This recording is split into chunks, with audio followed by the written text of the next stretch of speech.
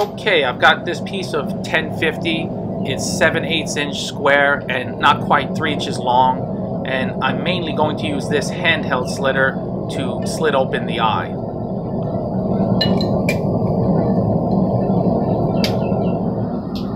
You guys know I like to go slow at first to make sure I'm on my mark. But something I noticed about this piece of steel, it just seems much harder than normal 1050 medium carbon steel. And I really feel there's a lot of variation in the amount of carbon in steels that have a similar designation. I need to give a very big shout out to two guys, Jerry S. Hodges and David Evans, for their really generous donations. Thanks very much, fellas.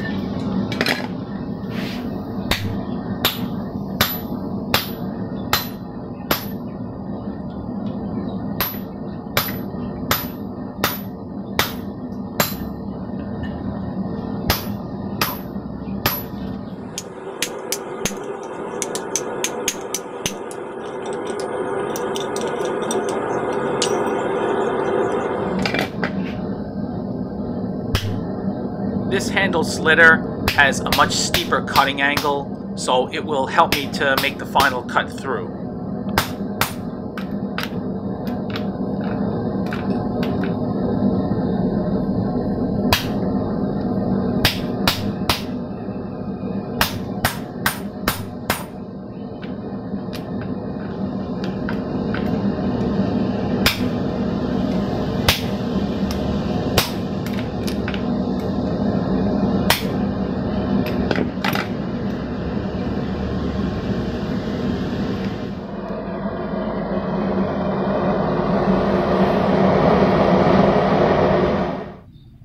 There you go, buddy. You guys don't see it, but the birds just won't let me rest until I give them something to eat. There you go. Eat them up. I've got all kinds of birds coming at me over here.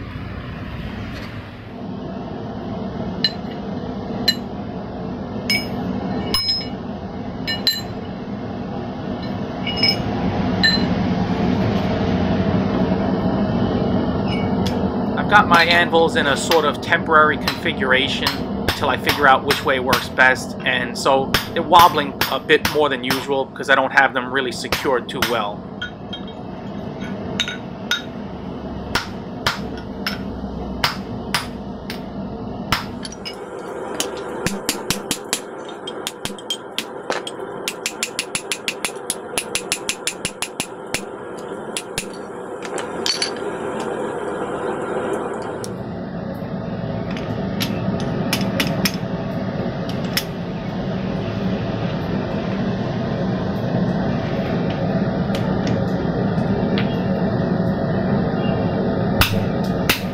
It's kind of weird how it's flaring up using the guillotine tool on this heat.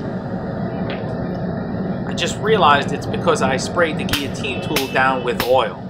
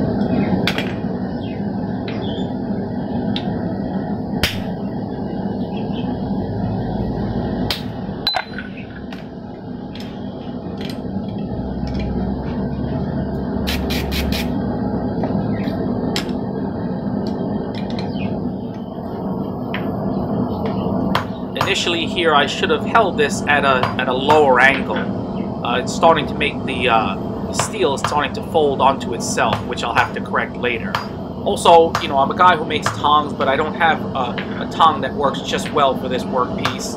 The two tongs that you'll see me using are a little bit, they're splayed a little bit too wide and a little bit uncomfortable, though they work.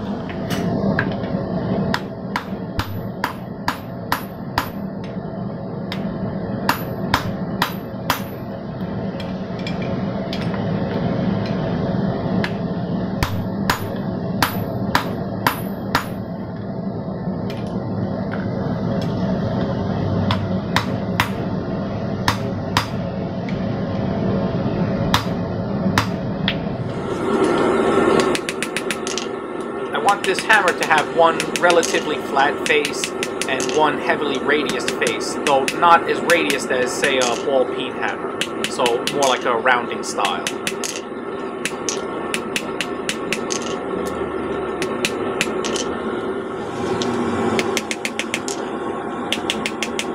I really don't like grinding so much, so I'm trying to get it as close as possible via hand hammering. And I think what I'll do in the future is I'm going to make a hardy tool that will help with this.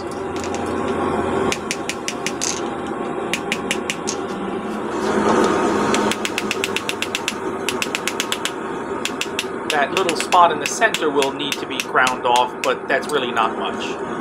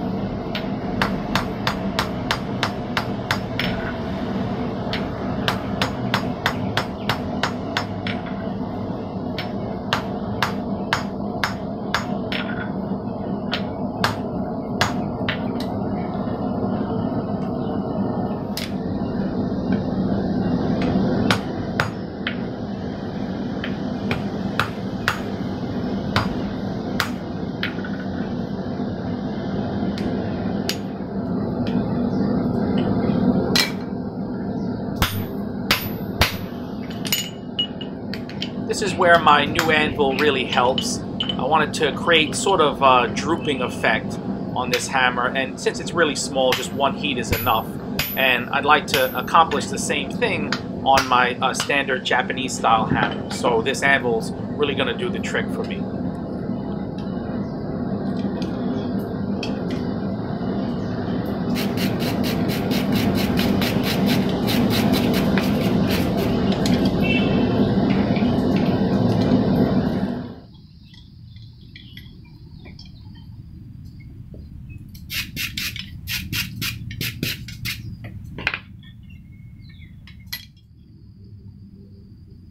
I just put in a few minutes of grinding on each face.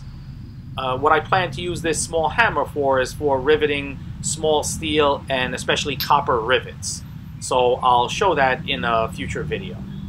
Thanks a lot.